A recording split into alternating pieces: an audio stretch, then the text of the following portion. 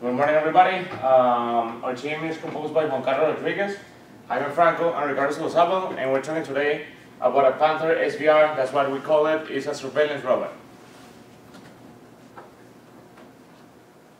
All right.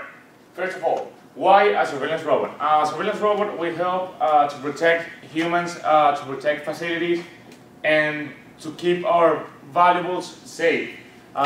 It is actually the same job that a security guard do, but incredibly safer because you don't have a human risking their lives for saving valuables or maintaining a security in a specific place.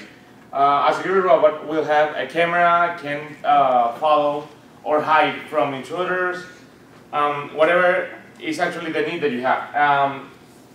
Right now, there are several actual robots that actually works as a security robot. For example, this one right here is for a military operation robot. It includes a camera, it includes a control remote, and it has tracks to go into hard places. This one right here is the cheaper one. It's about $300, and it actually have a camera, have a Wi-Fi connection, so you can see what the robot is actually seeing online. And the last one, the Just Security robot, which is this one right here, is actually the most advanced one in civil protection. It actually have a camera, also have the Wi-Fi connections. It's actually pretty quick. The response is pretty quick too. All right, our concepts. We have two different concepts at the beginning. One of them is a 100% autonomous platform, where the robot thinks for himself and perform the tasks that he want to do, and the other one was the 100% remote control platform, when you control the robot with a remote controller and a receiver. Our final concept was like integrating both of them. It's going to be a robot that is going to be autonomous in a way. He will avoid obstacles and try to find the object, and at the end we will have a camera that we will control with a remote controller in order to obtain the image that we want to see. As a timeline, as it is explained right here, it took the part that took us the most was the programming process, about 2 or 3 weeks, and at the end we were in time to finish the project. Okay, so the major components, since we used the P-Basic stamp and the Bobot in class, we got very familiar with it, so we decided to go with this robot. For our major component, for our major platform. We used also 2 servos, high-tech Metal Gear servos to control the camera, and motion sensor, which has a range supposedly of 20 feet, but we found out that it's really like 5 or 4 feet in range. We also used 2 infrared sensors. And the 2 infrared sensors are they're designed to measure distances, but the way that we're using them it's to recognize the distance between the object that is moving and the Bobot. Next slide. The Helicam it's the camera that we're using to recognize whatever's moving, and we're controlling it with a DX6i spectrum transmitter, and the receiver, which we had from a previously designed project. The cost analysis, the Bobot cost $196, the camera $40. This is like pretty much all the major components that we use, and it came up to a total of $536 with shipping included. Alright, these are the 2 pictures that we have right now showing what we came up with.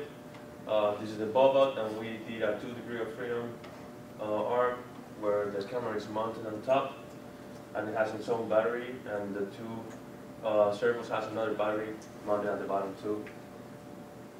Next slide. And this is the program logic that the Bobot or the Panther SVR robot does. What it does is it goes forward. It does for a certain amount of for a certain distance. It does a 360-degree scan. If motion is detected during that 360-degree scan, the bubble will go towards the object that is moving and stop in front of it. and then we can maneuver with the camera and see what's going on. If no motion is detected while it's scanning, it will keep going forward and then again stop and do another 360-degree rotation until it detects some type of motion. Here's a flow chart explaining more or less the same concept. It goes forward. If the obstacle is detected, it avoids it and it returns.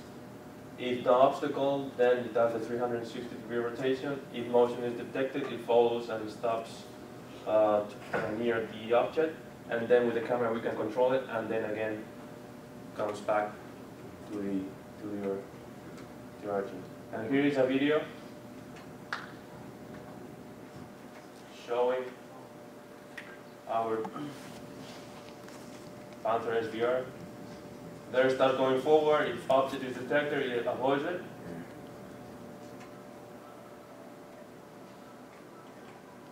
Now, if no object is going to be detected, then it's going to start scanning. If no object is detected moving, then it keeps going. And if object is detected, it should go towards it. But we have some type of problem with the motion sensor that sometimes it detects motion, sometimes it doesn't. And it also depends on how far and how close you put that object that is moving towards the robot. So now that we're placing that object, it's supposed to, it didn't catch it now. And here on the TV, you can see that what the camera is showing. Right there, it detected the object, and it's going towards it as it moves.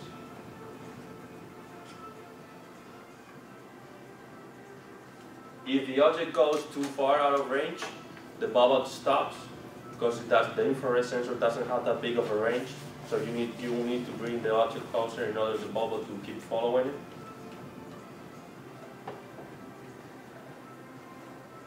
And once it's closer, within a certain distance, it stops, and it doesn't get too close to the object. It always keeps a certain amount of distance between the bubble and the object. It never touches the object in motion. We're trying with a different object, and it should start going towards it. There we go. And here, we're controlling the camera also. With the famous controlling the camera with the remote control. That was our demonstration. Now, for future improvements, like we said, we should like to use better sensors for better range, so we can detect objects farther away from the distance that we tested. Also, we would like the idea of having photoresistors to avoid dark areas, so the bubble always goes through lighter areas. It doesn't get any time under a table or places where rooms are dark, where visibility is pretty much nothing. Also, using tracks instead of wheels will give us the possibility of putting the robot in different terrains. Power, in terms of power, we realized that when we were testing the program and the code, we realized that we run out of batteries very fast. So a better power source which gives us a longer life of the robot will be a good idea. And also a Bluetooth attachment to it will give more versatility to the robot. This concludes our presentation, and thank you very much.